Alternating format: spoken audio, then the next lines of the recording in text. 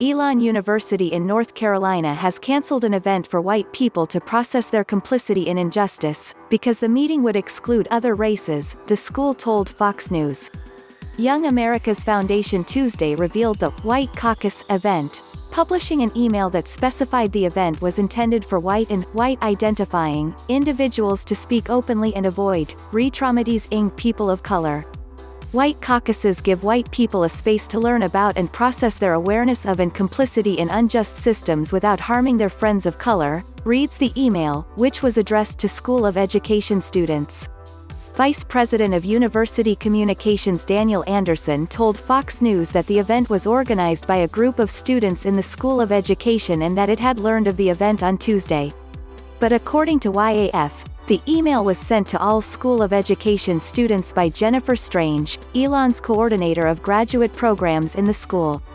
Elon University today learned of a program being organized by a group of students in the School of Education who wanted to hold candid, confidential discussions about racism without victimizing those of other races, said Anderson in a statement Tuesday. Elon's policies prohibit discrimination on the basis of age, race, color, creed, sex, national or ethnic origin, disability, sexual orientation, gender identity, or veteran status. Because this student-led program would have excluded non-white individuals, it would be at odds with university policies and will not be held.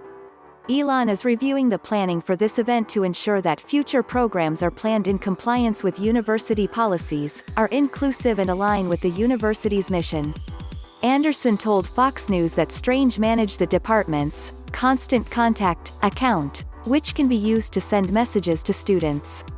This email was sent from students to other students and Jennifer assisted in that process, he said in an email.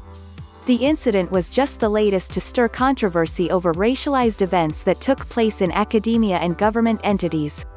In September, the University of Michigan Dearborn similarly advertised an event that prompted accusations of segregation.